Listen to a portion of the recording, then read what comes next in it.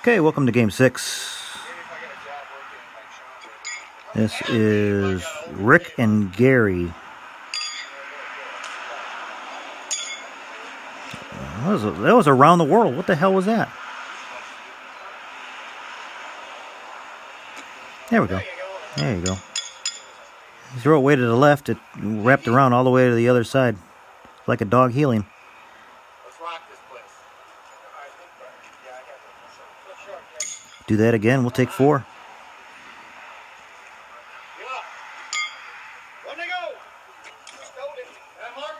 Get it again. I'll measure that. This is Dan and Mike.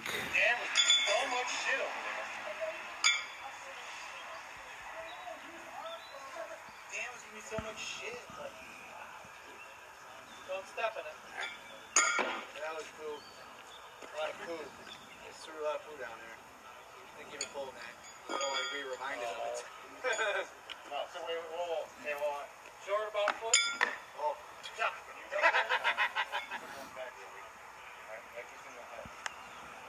What does he say? I don't know. I think that'll steal the point.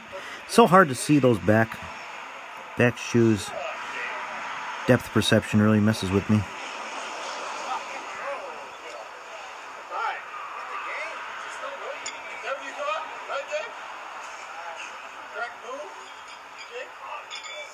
Anybody? Anybody? Bueller? On we go. So that's Dan against Mike. Mike is from the Two Baggers. He is the captain. Captain of the Two Baggers.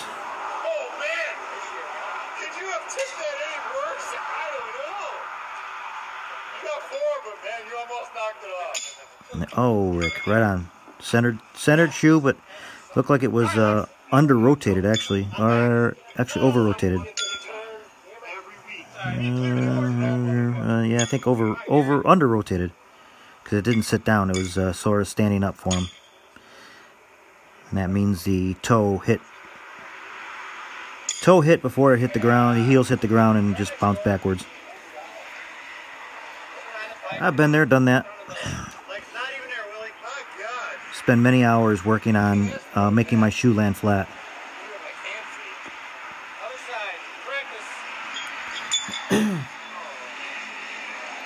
And in that practice session, all I do is just basically don't care about 40 feet. I don't really care about hitting the stake. I basically want the shoe to land flat and not do what I call a tire roll or a bounce and flip. Like Rick has, Rick's are so fast and low that even if he lands them flat, they tend to jump up in the air and get another couple of flips in, and most of the time they land on the stake. But I don't get that lucky bounce because I basically try to land mine flat and at 40. So, and that's I spent probably a month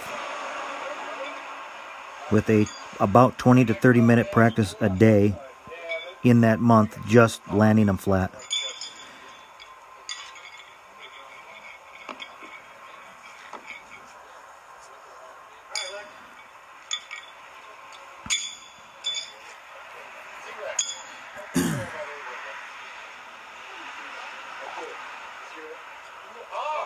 See, he almost got another flip.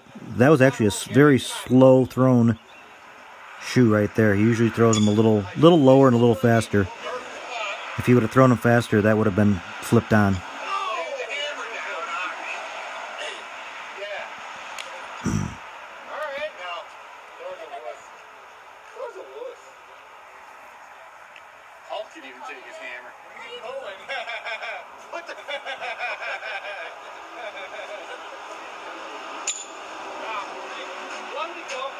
One for Gary.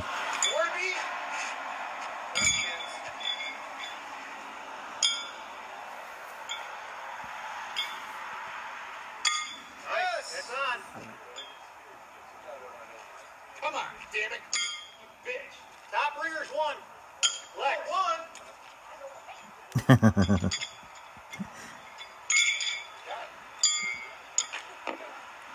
The game we're in, we don't even hear anybody talking, but game 5, where when I'm playing and Willie's playing, we're like we're like loud as hell.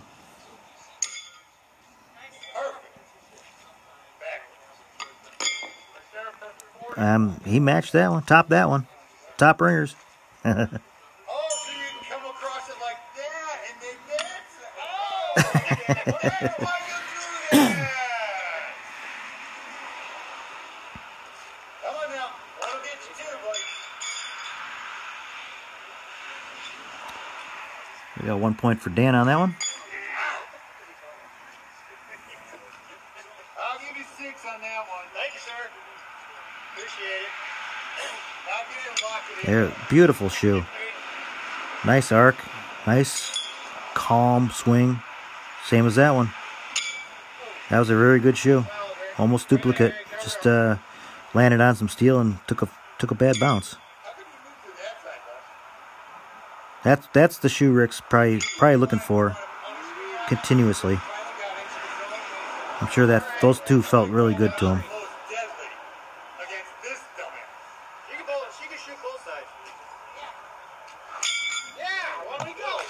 Top ringer, or I'm sorry, 2 dead, 1 point, Gary. I like that, Malcolm. Dragonfly's probably going, yeah, that's it. Dragonfly's too nice. He don't bring that stuff up. Malcolm's like, hey, you're not calling him right, dummy. No, he didn't say that, but the way we call him is the way we've done it for 20 years, so. It's a bad habit just saying top ringers, but everybody knows what we're talking about. What I'm finding out, though, is there's a lot more backyard players than there are sanctioned players. Finding that out through Facebook. Dan hits, I must have missed something.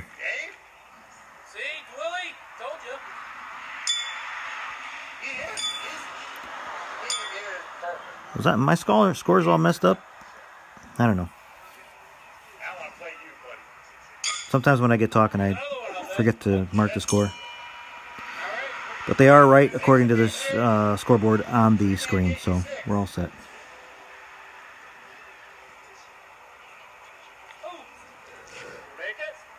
Nope. I like that short. Nope. Good shoot. Right there.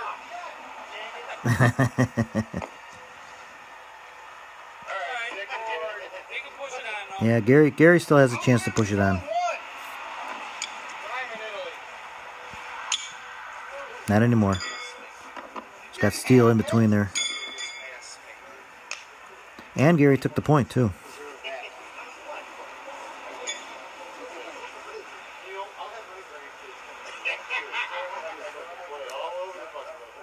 Football shit.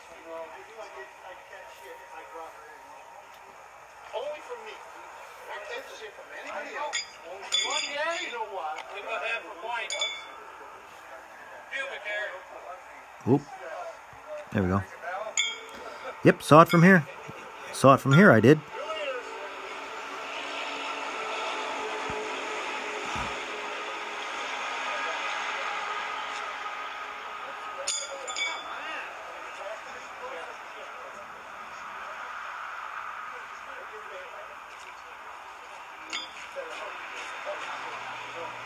That's basically wide open. So Dan should get some points off of this.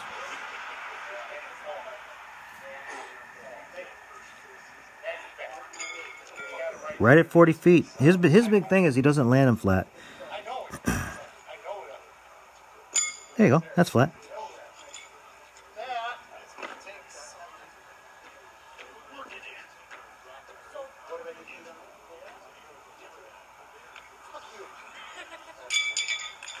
Take 3 on that one, yep.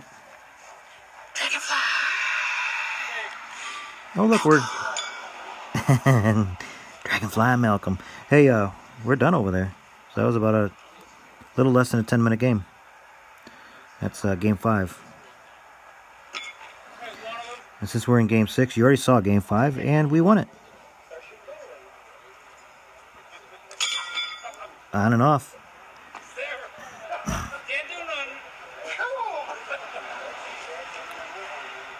And that's another one. It went 3/4 away around the stake. Came in the front, spun all the way around. Came in at 6 o'clock and flew off at 9. And not once did it even think about grabbing a hook. Grabbing a cleat.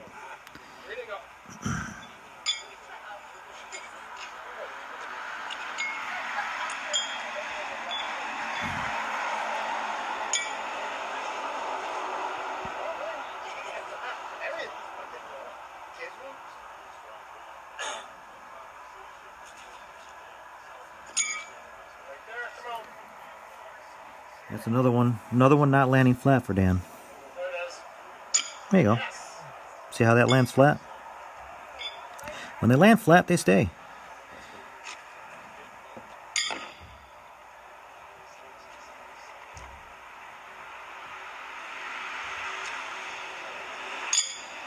Oh, that was on and off. And that wasn't that high either. That was not that high. I would guess only about 6 or 7 inches off the material. So that was a pretty good thrown shoe.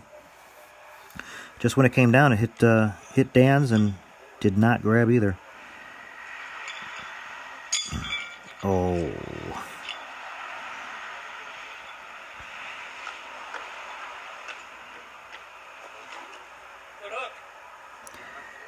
Good first shoe, good second shoe.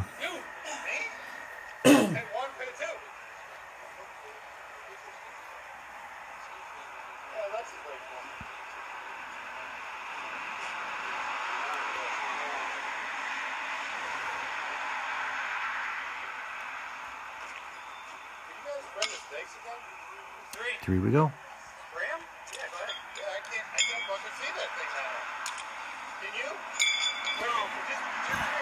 I plan on doing something that nobody's ever really tried,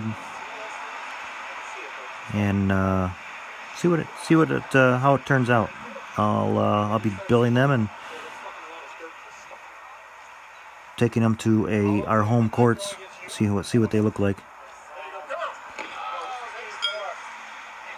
And I'm sure there will be a video on YouTube showing what I'm talking about soon.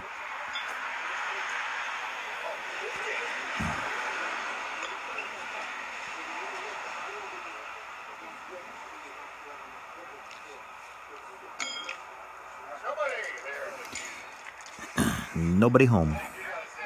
So it goes back into Rick's hands, and Rick has been doing pretty damn consistent.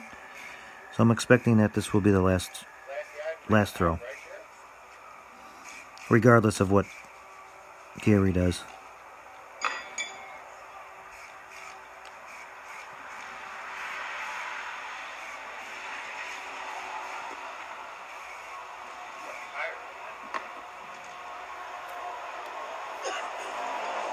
Unless Gary puts one on. Oh! Alright, so I'm saying he puts a ringer on. That's my guess. And then we're done.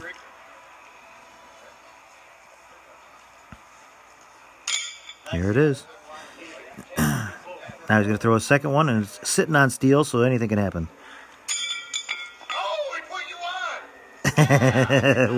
Oh, Willie's 40 feet away, giving a play-by-play. All right. Good game. Good game, Rick. Thanks for watching.